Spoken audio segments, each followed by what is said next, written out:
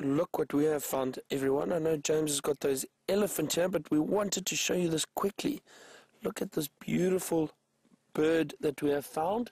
It is the African hawk eagle. Sorry, I'm joking. It's the African Harrier hawk. African Harrier hawk, which used to be known as the gymnogene. Now, they are incredible birds. I'll explain to you why. These African Harrier hawks, what they do is they raid nests. So they will raid nests like those buffalo weaver nests. These birds will fly into them and stick their heads right in. They've got very long...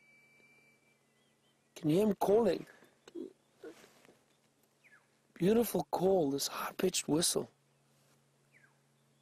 So what they do is they stick their necks into a nest, and the reason for that is they then try and get the chicks or eggs out of the nest.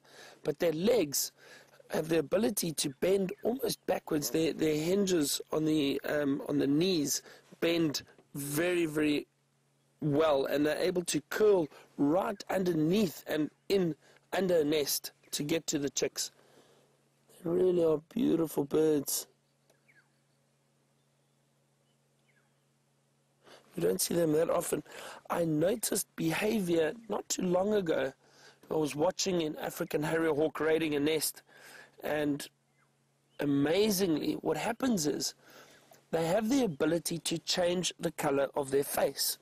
Now at the moment, that one, and when he turns to look into the sun, you'll see it again.